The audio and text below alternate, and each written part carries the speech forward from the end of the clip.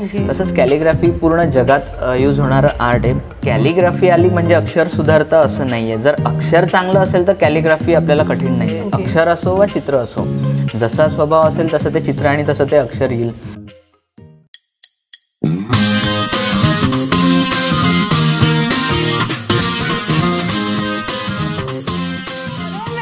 Brainy, Winny. I'm your host and host Mansi Bhadade, and as usual we are back with a new video of Youth Talk. Youth Talk जहाँ पे हम लोग बात करते हैं अलग अलग professions की which are not very known but are really upcoming professions and very good to choose as a career option. And of course, being in Brainy Winny, we talk about known facts and unknown information. So known fact is that we all love arts. Arts के अलग अलग types है, जैसे drawing, painting, colouring, या फिर अगर आप home decor कर रहे हो या फिर कहीं और डेकोरेशंस कर रहे हो, so all these come in arts. But then today the art form we R going to talk about is calligraphy. So ये कैलीग्राफी है क्या, यहाँ पे करते क्या है और किस तरीके से इस कैलीग्राफी में हम अपना करियर बना सकते हैं, इसके लिए आज हमारे साथ में है professional calligrapher Suryakant Waghmare. So hello Suryakant. Hello ma'am. And a very warm welcome तू आज ब्रेनी विनीला आला आहेस. आम्हाला खूप छान वाटतंय. आणि आम्हाला कॅलिग्राफी म्हणजे एवढं एक माहिती आहे की अक्षरांशी खेळलं जातं, काहीतरी केलं जातं अक्षरांसोबत. पण ऍक्च्युली कॅलिग्राफी असतं काय आणि त्याच्यात कसं काम केलं जातं, सो त्याच्याबद्दल आम्हाला आज थोडंसं सांग. ओके. कॅलिग्राफीविषयी सांगण्या अगोदर मी सांगतो, रामदास स्वामींनी दासबोधात लिहिलेल्या काही ओळी आहेत. त्या म्हणजे ब्राह्मणे बाळबोध अक्षर घडसूनी करावे सुंदर, जे देखताची चतुर समाधान पावती. त्या ओळींप्रमाणेच कॅलिग्राफी हे वेगळ्या स्टाईलमध्ये लिहिण्याची एक कला आहे. म्हणजे एकच अक्षर तुम्ही वेगवेगळे कोणत्या प्रकारे आणि किती प्रकारे लिहू शकतात त्याच्यावर कॅलिग्राफी डिपेंड असते. आणि कॅलिग्राफीचा मूळ अर्थ असा आहे, कॅलिग्राफी म्हणजे सुंदर हस्ताक्षर कला, हे त्याचं एक्झॅक्ट मीनिंग आहे. कॅलिग्राफी म्हणजे सुंदर हस्ताक्षर कला. It's a art of beautiful writing. Okay. आणि कॅलिग्राफीमध्ये वेगवेगळ्या इंक्स, वेगवेगळे कलर, वेगवेगळे म्हणजे पेपर टाईप्स, कॅनव्हास आणि कोणत्याही तुम्ही सरफेसवर कॅलिग्राफी करू शकतात. इवन इंटेरियरमध्ये सुद्धा त्याचा यूज आहे. वॉल पेंटिंग तुम्ही करू शकतात आणि मेनी टाईप्स ऑफ कॅलिग्राफीचे प्रकार असतात. ओके. तुला कुठून कळलं आणि तुला असं का वाटलं की तू कॅलिग्राफी करायला पाहिजे और यू शुड बी अ कॅलिग्राफर, असं काय झालं? मी माझ्या आधीपासूनचा प्रवास सांगतो.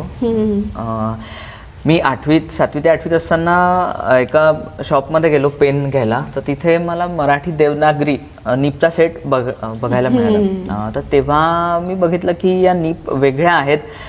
त्याला क्रॉस कट आहे, रेग्युलर नीप नाही आहे, साधारण नीप नाही आहे. मग यानं काहीतरी आपण लिहून बघूया म्हणून मग मी त्या नीप परचेस केल्या आणि त्याने लिहून बघितलं. कारण कटचं थोडंफार नॉलेज होतं. आता देवनागरीला उजव्या हाताला 45 डिग्रीमध्ये कट असतो, तर त्याने कसं लिहावं हे तेव्हा माहीत नव्हतं. मग बेसिक एक लिहिण्याला सुरुवात केली, अक्षर छान यायला लागलं. आणि आमचे कला शिक्षक जे आहे, तर कला शिक्षकसुद्धा आम्हाला शिकवताना म्हणायचे की काहीतरी वेगळं लिहिण्याचं ट्राय करा. तुम्ही ड्रॉइंग करताय तसं लिहून पण बघा. मग त्या नीपने मी लिहिण्याचा प्रयत्न केला. लिहिता लिहिता एक कॉन्सेप्ट क्लिअर व्हायला लागला की याच्यातून कॅलिग्राफी केल्या जाते. मग तो कॉन्सेप्ट क्लिअर झाल्यानंतर जेव्हा 10वी पास झालो आणि फाउंडेशनला ॲडमिशन घेतली 12वी नंतर आणि 10वी नंतर, तर फाईन आर्टचं बेसिक असतं फाउंडेशन. तर फाउंडेशनमध्ये कॅलिग्राफी, टायपोग्राफी, स्टील लाईफ, पोर्ट्रेट आणि मेमरी ड्रॉइंग असे भरपूर सब्जेक्ट्स होते. तर त्यामध्ये अदर जे सब्जेक्ट होते ते माहीत होते, पण कॅलिग्राफी अजून आपल्याला वेगळ्या पद्धतीने माझ्यासमोर प्रेझेंट होईल हे नव्हतं वाटलं. तेव्हा पहिल्यांदा कॅलिग्राफी बघितली की एक्झॅक्ट काय आहे बुवा. आणि तेव्हा असं कोणाचं इतकं गायडन्स नव्हतं मिळालं की कॅलिग्राफी ही अशी केली जाऊ शकते. मग 12th पास झालो. 12th झाल्यानंतर मग BFA फर्स्ट इयरला ॲडमिशन घेतली. आणि सेकंड इयरमध्ये असताना दिल्लीचे फेमस कॅलिग्राफर इंकू कुमार म्हणून ते कॉलेजला आलेले डेमो द्यायला आणि त्यांचं प्रेझेंटेशन द्यायला.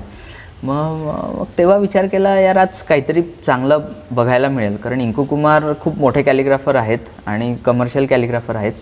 मग ते कॉलेजला आल्यानंतर त्यांनी काही डेमॉन्स्ट्रेशन दिले. 2 ते 2.5 तासाचं सेशन, चांगलंच खूप मोठं होतं सेशन. तर त्यातून एक कॅलिग्राफीला लागणारा जो स्पार्क होता तो एक माझ्यात क्रिएट झाला. एक सगळ्यात पहिली जी एक समज असते की कॅलिग्राफी आलं म्हणजे हँडरायटिंग सुधारतं. सो त्याचा आणि ह्याचा काही रेफरन्स आहे का? हो, अर्थात कॅलिग्राफी हा अक्षरांशी जोडलेला भाग आहे. पण कॅलिग्राफी आली म्हणजे अक्षर सुधारतं असं नाही आहे. जर अक्षर चांगलं असेल तर कॅलिग्राफी आपल्याला कठीण नाही आहे. आणि कॅलिग्राफी करण्यासाठी मग इंग्लिश असो, मराठी असो किंवा कोणत्याही लँग्वेजेस असो, तर त्या भाषेविषयी आणि त्या लिपीविषयी आपल्याला मूळ माहिती असणं खूप जरुरी आहे. अच्छा. जर अल्फाबेट A काढायचा असेल तर एक इंटरनॅशनल फॉन्ट आहे आणि फेमस फॉन्ट हे चेन सिरी कर्सिव्ह. तर त्या फॉन्टविषयी नॉलेज असणं आपल्याला खूप गरजेचं आहे, कारण तो बेसिक फॉन्ट आहे. अच्छा, म्हणजे ह्या कम्प्युटरमध्ये जितक्या वेगवेगळ्या फॉन्ट्स आहेत ह्या फॉन्ट्स कॅलिग्राफीमध्ये वापरल्या जाऊ शकतात.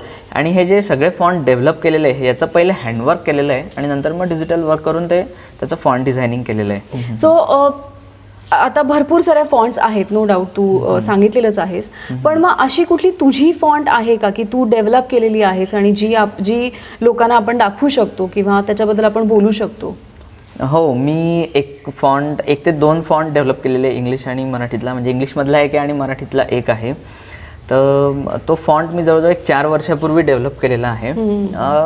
कॅलिग्राफी करत असताना एकसारखं बघण्यापेक्षा आपण पण काहीतरी वेगळं करूया. फॉन्ट डिझायनिंग करताना मला 7 ते 8 वेळा वापस तेच ते करावं लागलं, कारण अ पासून सुरुवात केली की मधात क ख किंवा बाराखडी सुरू झाल्यानंतर कुठे ना कुठे मी थांबून जायचो, अडखळून जायचो की यार आता मी इथपर्यंत थांबतो, तर फॉन्ट कसा डेव्हलप होईल आपल्याला आपला. तर ते करत असताना एक प्रॅक्टिस झाली आणि पुढे जसं जसं जमायला लागलं तसं मी एक अ ते ज्ञ आणि पूर्ण 1 ते 0 असा एक फॉन्ट डेव्हलप केला. तसंच इंग्लिशमध्ये सुद्धा A to Z फॉन्ट एक डेव्हलप केलेला आहे, तुम्ही तो नक्कीच बघू शकतात. नक्कीच आपण एक त्याचं डेमॉन्स्ट्रेशन नक्कीच घेऊया आपण. पण आता जसं तू म्हणलास की तुझा हा प्रवास चालू झाला, मग तू प्रोफेशनल ह्याच्यामध्ये यायचं हे कधी ठरवलंस? प्रोफेशनल याच्यामध्ये येण्याचं मी ठरवलं ॲक्च्युली BFA पासूनच स्टार्टिंग झाली. BFAला सेकंड इयरच्या एंडला काही कामं यायला लागली. तर ती कामं येता म्हणजे लोक समोरून पैसे ऑफर करायला लागले. मग तेव्हा एकदम क्लिक झालं की अरे ह्या वेने सुद्धा आपण इन्कम सोर्स मिळवू शकतो. आणि तो इन्कम सोर्स साधासुद्धा नसून चांगलं त्याच्यामध्ये बेनिफिट्स आहे. आपलं एक स्किलसुद्धा आपण डेव्हलप करू शकतो. आणि सर्वात इम्पॉर्टंट आणि सर्वात महत्त्वाचं म्हणजे व्यक्तिमत्व विकास. त्यातून सेल्फ डेव्हलपमेंट आपली खूप होते. कारण कॅलिग्राफी करताना किंवा ड्रॉइंग करताना मेन माणसाचा स्वभाव काय हा तो त्या चित्रात उतरतो. मग ते अक्षर असो वा चित्र असो, जसा स्वभाव असेल तसं ते चित्र आणि तसं ते अक्षर येईल. तर ते हे सगळं करता करता एक क्लिक व्हायला लागलं की यार हे खरंच प्रोफेशनमध्ये उतरू शकतं, हे प्रोफेशनमध्ये जाऊ शकतं. मग या सगळ्या मोठ्या कलाकार मंडळींची कामं बघितली, त्यांनी कसं कसं काम केलेलं आहे, मग त्याचा कमर्शियल टच काय आहे, कमर्शियल वेने आपण कसं जाऊ शकतो, मग कॅलिग्राफी ही एक्झॅक्ट आपण कुठे यूज करू शकतो, कुठे यूज होते, हे सगळं कळत गेलं. म्हणजे एक ह्याच्यातून आपल्याला एक जी गोष्ट आपल्याला क्लिअर कळते ती ही आहे की तुमचं जर पॅशन असेल ना, ते पॅशन ऑटोमॅटिकली तुम्ही पैशामध्ये कन्वर्ट करू शकता. हळूहळू ही पॅशन तुम्हाला जेव्हा पैसा मिळवून द्यायला लागते तेव्हा ते तुमचं प्रोफेशन बनतं. आणि I think this is one of the best things to happen. कारण की पैसा कमवणं महत्त्वाचं नसतं, महत्त्वाचं असतं तुम्हाला आनंदी राहणं. एक्झॅक्टली. सो तू हे करता करता तुला जो आनंद मिळत असेल, कारण की फायनली इट्स युअर पॅशन, आणि पॅशनमधून जेव्हा पैसा मिळतो तेव्हा मला वाटतं किती काम आणि किती वेळ हे काहीच मॅटर करत नसतं. You just enjoy doing it. Exactly. So मला एक सांग, जर आता if any youth is like youth जेव्हा आपण म्हणतो यूथ टॉक जो हा शो आहे, आणि कुणी जर इन्स्पायर झालं आणि कुणाला जर करायचं असेल कॅलिग्राफीमध्ये करिअर, तर त्यांनी कुठून शिकावं, त्याचं किती ड्युरेशन, जसं तू BFA म्हणलास की BFA करता येतं, पण मग ते कुठं कुठं अवेलेबल आहेत, किती वर्ष लागतात, आणि साधारणतः एक फी काय असेल त्याची? यूथला जर कॅलिग्राफीमध्ये काही करिअर करायचं असेल किंवा कोर्स करायचा असेल तर 10वी पास झाल्यानंतर 10वीच्या बेसवर तुम्ही फाईन आर्टची जी सुरुवात असते, बेसिक कोर्स म्हणजे फाउंडेशन 1 वर्षाचं असतं. फाउंडेशनमध्ये तुम्ही सुद्धा कॅलिग्राफी शिकू शकतात, कॅलिग्राफीविषयी तुम्ही इन्फॉर्मेशन मिळवू शकतात आणि त्यात खूप काम करू शकतात. त्यातल्या त्यात तुम्हाला जर डिग्री करायची असेल तर 12वी झाल्यानंतर BFA म्हणजे bachelor of fine art applied art हा 4 वर्षाचा डिग्री कोर्स आहे. तर या 4 वर्षाच्या कोर्समध्ये सुद्धा तुम्ही कॅलिग्राफी आणि टायपोग्राफीमध्ये स्पेशलायझेशन करू शकतात. कॅलिग्राफी हा पार्ट वेगळा आणि टायपोग्राफी हा पार्ट, 2 वेगवेगळे पार्ट येतात, पण हे सगळे अक्षरांशी रिलेटेड असल्यामुळे ते तुम्ही एकाच कोर्समध्ये करू शकतात. BFA झाल्यानंतर तुम्ही MFA सुद्धा करू शकतात BFAच्या बेसवर, म्हणजे मास्टर ऑफ फाईन आर्ट, ते पोस्ट ग्रॅज्युएशन आहे. आणि हे कोर्स बेसिकली जळगावमध्ये सुद्धा अवेलेबल आहेत, मुंबईला अवेलेबल आहेत, पुण्याला अवेलेबल आहेत, म्हणजे आपल्या पूर्ण भारतात आणि पूर्ण जगात हे अवेलेबल आहेत, तुम्ही कुठूनही करू शकतात. त्यामध्ये सुद्धा तुम्हाला जर स्पेशली कॅलिग्राफीमध्ये जर स्पेशलायझेशन करायचे असेल तर ते सुद्धा सब्जेक्ट्स आणि ते सुद्धा ऑप्शन अवेलेबल आहेत, तुम्ही त्या वेने जाऊ शकतात. आणि त्या व्यतिरिक्त म्हणजे कॉलेजेसमध्ये किंवा एखादं डिग्री वगैरे न करता जर तुम्हाला ॲज अ हॉबी म्हणून जर कॅलिग्राफी करायची असेल तर वेगवेगळे इन्स्टिट्यूट असतात, कॅलिग्राफीचे क्लासेस असतात, तुम्ही ते सुद्धा जॉईन करून तुम्ही कॅलिग्राफी शिकू शकतात. आणि कॅलिग्राफी करण्यासाठी सर्वात महत्त्वाचं म्हणजे वय हे अजिबात मॅटर नाही करत. ॲज अ हॉबी म्हणून तुम्हाला त्याच्यात करिअर पण करायचं असेल की आता समजा एखाद्याचं पॅशन वेगळं असतं, एखाद्याचं फील्ड वेगळं असतं, पण तुम्हाला जर कॅलिग्राफीत जर पूर्णपणे उतरायचं असेल, कॅलिग्राफीला डेडिकेट करायचं असेल, तर तुम्ही क्लासेस जॉईन करून किंवा इन्स्टिट्यूटद्वारे सुद्धा तुम्ही कॅलिग्राफी शिकू शकतात आणि कॅलिग्राफी करू शकतात. आणि BFA सारख्या कोर्सची आणि अदर क्लासेसची फी कमी जास्त असते. BFAची फी इयरली काहीतरी 7-8 हजार रुपये असते पर इयर. आणि MFA जर करायचं असेल तर MFA तुम्हाला पर इयर 25,000 किंवा 30,000 अशी फी असतेच. आणि क्लासेसमार्फत जर तुम्हाला कोर्सेस हे करायचे असेल, मग बेसिक कॅलिग्राफी आहे, कंपोजिटिव्ह कॅलिग्राफी आणि क्रिएटिव्ह कॅलिग्राफी 3 वेगवेगळ्या स्टेप्स असतात. मग त्या जर तुम्हाला करायच्या असतील तर तुम्ही क्लासेसद्वारे करू शकता. क्लासेसची पण फी 1 मंथ म्हणजे कोर्सवर डिपेंड असते. फर्स्ट लेवल करत असाल तर त्याची 6,000 ते 7,000 अराउंड फी असते.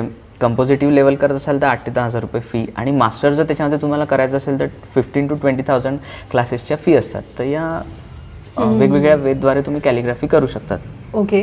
पण जसं तू म्हणलास की ह्या सगळ्या वेगवेगळ्या कोर्सेस करताना तू मध्ये बोललास की वयाची अट नसते. सो तू जेव्हा कोर्सेस सांगितले तेव्हा तू 10वी आणि 12वी नंतर सांगितले. सो त्याच्या आधी जर कुणाला कॅलिग्राफी, म्हणजे आता समजा एक 7वी 8वीचा मुलगा असेल जो आपला हा शो बघत असेल आणि त्याला वाटलं की हो मला करायचं आहे कॅलिग्राफी, मग अशा मुलांनी कॅलिग्राफी कुठून करावं आणि कसं करावं? अर्थात करू शकतात ते कॅलिग्राफी. आणि जर तुमच्यामध्ये मूळ टॅलेंट असेल, म्हणजे तुमच्या मुळातच आहे की तुम्हाला एक कलाकार म्हणजे स्वतःत घडवायचं आणि घडायचं आहे, तर तुम्ही कॅलिग्राफी करू शकतात. आणि म्हणजे 7वी 8वीच्या मुलांना जर करायचं असेल तर कॅलिग्राफीचे क्लासेस तुम्ही जॉईन करू शकतात. तुम्ही त्या इन्स्टिट्यूटमध्ये जाऊन सुद्धा कॅलिग्राफीची माहिती मिळवू शकतात. कॅलिग्राफीमध्ये नवीन काहीतरी नाविन्यपूर्ण करू शकतात. सूर्यकांत, जसं तू हे सगळं सांगितलंस, आमचे जे व्ह्युअर्स आहेत ज्यांना तुझ्याकडून मार्गदर्शन हवं असेल, सो अशा काही तुझे चॅनल्स किंवा काही आहेत का तुझं ज्याच्या आम्ही आमच्या व्ह्युअर्सना आम्ही काही प्रोव्हाइड करू शकू आणि ते तुझ्याशी डायरेक्टली बोलू शकतील? एक्झॅक्टली मॅम, आहेत. इंस्टाग्रामवर आता एक कॅलिओशन म्हणून मी पेज स्टार्ट केलेलं आहे. पहिले सूर्यकांत वाघमारे कॅलिग्राफीने होतं, पण आता ते कॅलिओशनने मी स्टार्ट केलेलं आहे. आणि या पेजची आणि याची सुद्धा एक माहिती सांगण्यापूर्वी मी कॅलिओशन हे का स्टार्ट केलं किंवा काय आहे याच्याबद्दल थोडं सांगू इच्छितो. कॅलिओशनचा अर्थ ॲक्च्युअल होतो कॅलिग्राफीतला मी ग्राफी काढून कॅली आणि ओशन म्हणजे महासागर, म्हणजे सुलेखनाचा किंवा कॅलिग्राफीचा महासागर अशी एक थीम घेऊन मी सगळ्यांसमोर प्रेझेंट करणार आहोत. कारण आता कम्प्युटर आणि टेक्नॉलॉजी आल्यामुळे काय झालेलं आहे, आपण हँडवर्क विसरून गेलेलो आहे. मुलं कोणीच लिहित नाही आहे आणि हाताने तर अजिबात नाही. डिजिटल कॅलिग्राफीचा यूज भरपूर होतो, हँडवर्कचा त्या मानाने खूप कमी होतो. आणि कोणालाही काहीही मेसेज जर टाईप करायचे असेल किंवा पाठवायचे असेल तर पत्रव्यवहार खूप कमी झालेले आहे. व्हॉट्सॲप, फेसबुक आणि इन्स्टाच्या चॅटमुळे आपण इझिली मेसेज करून समोरच्याला पाठवू शकतो. तर माझा एक उद्देश हाच आहे की कॅलिओशन मार्फत म्हणजे एक कॅलिग्राफीचा महासागर तयार करून आपण सुद्धा लोकांपर्यंत पोचायचं आणि लोकांची जी कामं आहेत किंवा ज्या काही क्वेरीज आहे किंवा लोकांना अजून काय हवं आहे, काय शिकायचं आहे, नवीन काय हवं आहे, तर ते कॅलिओशनद्वारे लोकांपर्यंत जाऊन ते पोचवायचं. सो आपण डिस्क्रिप्शनमध्ये नक्कीच टाकणार आहोत की सूर्यकांतनी जे काही डिटेल्स सांगितले, फेसबुक इंस्टाग्रामचे जे अकाउंट्स आहेत त्याच्यावर तुम्ही नक्कीच जाऊन चेक करू शकता की सूर्यकांतनी काय काय केलेलं आहे. आणि तुम्हाला जर त्यांच्याशी कॉन्टॅक्ट करायचं असेल तर ऑफकोर्स ह्या मार्फत तुम्ही त्यांच्याशी कॉन्टॅक्ट करू शकता. सूर्यकांत, जसं तू आता आपल्याला फीज कळल्या, आपल्याला ड्युरेशन कळलं, सगळं कळलं, पण ह्याचा स्कोप किती आहे, म्हणजे कुठं कुठं आपण वापरू शकतो कॅलिग्राफी? ओके, कॅलिग्राफी ही बेसिकली अख्ख्या जगात यूज होणारं आर्ट आहे. याचं कारण असं, कोणतंही फील्ड असो किंवा कोणतंही काम असो, प्रत्येक फील्डमध्ये प्रत्येक कामात अक्षरांचा संबंध येतो. फॉर एक्झाम्पल, आपण हे जे संभाषण करतो यामध्ये सर्वात पहिले आपण अक्षरं बोलतोय आणि मग शब्दात कन्वर्ट होऊन ते एकमेकांना कळतात. तर एक कॅलिग्राफीच आपण म्हणू शकतो, कारण प्रत्येक अक्षर, प्रत्येक शब्द बोलताना आपली स्टाईल, आपली शैली ही वेगळी असते आणि मग ती कॅलिग्राफीत उतरते. तसंच कॅलिग्राफी पूर्ण जगात यूज होणारं आर्ट आहे. आणि कॅलिग्राफी, टायपोग्राफी या अशा गोष्टी आहेत की या कोणत्याही फील्डमध्ये यूज करू शकतात. इन्फॉर्मेशन टेक्नॉलॉजी असो, इंजिनिअरिंग असो, ऑटोमोबाईल असो, कोणतंही फील्ड असो, कॅलिग्राफी, लेटरिंग, टायपोग्राफी ही सगळ्या फील्डमध्ये यूज होते. म्हणजे अगदीच म्हणायचं तर कुठेही कसंही, म्हणजे फक्त तुम्हाला कॅलिग्राफी यायला पाहिजे. So then the world is open for you. कारण की बाकी प्रत्येक प्रोफेशनचं एक असतं की ह्या पर्टिक्युलर जागेवरच यूज केलं जाईल. तर आता अगदी म्हणजे तुझं तानाजी बोललास तर तेव्हा मला डोक्यात आलं की जेव्हा एक फायटिंगवाली मूवी असेल जसं, तर त्याच्यामध्ये तुम्हाला जे दिसताना जे लेटर्स दिसतात ते असे दिसतानाच अग्रेसिव्ह लेटर्स दिसतात. किंवा जर कुठली लव्ह वाली मूवी असेल जसं आता दिल बेचारा होतं, ते दिसतानाच ते फॉन्ट एवढा प्रेमळ दिसतो की you automatically feel from that font की हो ये लव्ह वाला मूवी होगा. सो म्हणजे आता तू बोलल्यावर डोक्यात आलं की ह्या छोट्या छोट्या गोष्टी पण किती मॅटर करतात की तुमचे वाक्य, तुमचे शब्द कसे असतील, दिसतील कसे ते, त्याप्रमाणे तुम्ही कसं ट्रान्सफर करू शकता. खरंच एक खूप छान आम्हाला माहिती मिळाली ह्याबद्दल. आपण पुढे वळताना आपण ना आम्हाला तुझ्याकडून तू जे सांगितलंस की तू फॉन्ट डेव्हलप केलेली आहेस, सो आम्हाला ते फॉन्ट नक्की बघायला आवडेल तुझ्याकडून. Sure ma'am.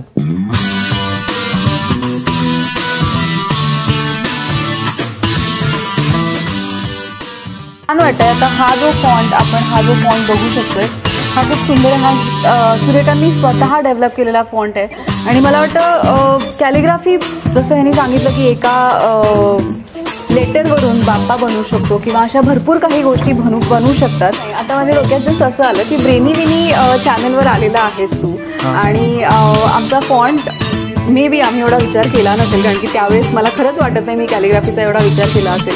सो मला ब्रेनी विनी लिहून दाखव तुझ्या स्टाईलमध्ये.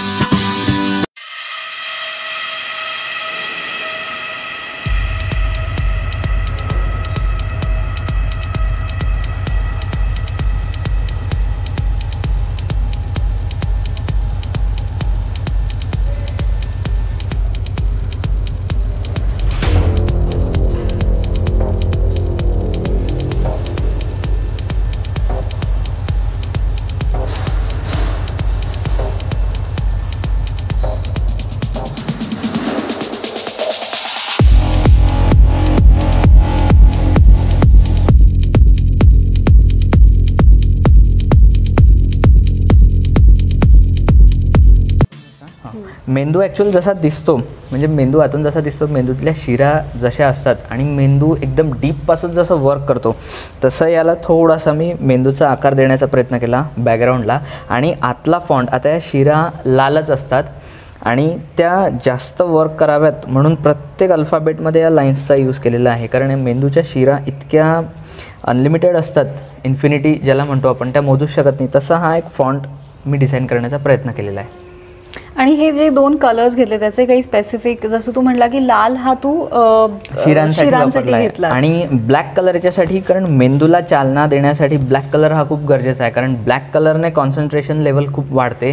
म्हणजे असा गैरसमज पण आहे की ब्लॅक कलरला जर बघितलं तर निगेटिव्हिटी येते किंवा कॉन्सन्ट्रेशन हलतं, असं काहीच नाही आहे. उलट ब्लॅक कलर जितका बघाल तेवढं तुमचं कॉन्सन्ट्रेशन लेवल जास्त वाढेल. आय थिंक म्हणूनच त्या कलरला कलर ऑफ पॉवर पण म्हटलं गेलेलं आहे. सो इथे आपण एक छान सुंदर आपला ब्रेनी विनीचा फॉन्ट डेव्हलप केलेला आहे आणि मला खूप छान वाटतंय हे बघताना. Also like, share and subscribe the channel and do press the bell icon so that whenever I am there with my new videos, you get to know that I am there on the YouTube with my new video. So till I come with my new video, bye bye.